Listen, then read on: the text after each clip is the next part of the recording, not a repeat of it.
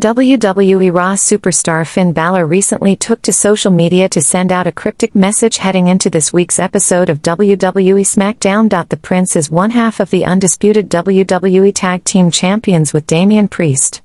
This means they can show up on both brands anytime they want. The last time the Judgment Day members defended their tag titles on the Blue brand was on November 24 last year, where they took on the Street Profits. Finn Balor took to X to send out a photo of himself holding his two belts, and in the caption, he wrote GSF, which most likely stands for Grand Slam Finn. It was recently reported by Raj Giri that the Prince's WWE contract was set to expire after WrestleMania 40. It was noted that he hadn't signed a new deal yet.